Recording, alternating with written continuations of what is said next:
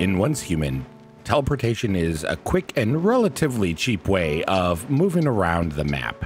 Depending on the distance of teleportation is how much it will cost you in energy. However, to teleport to your home base is always free. You just have to wait until the timer is over for you to be able to use that ability again.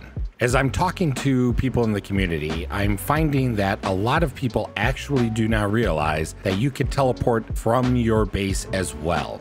It still costs you energy to teleport, but it is allowed.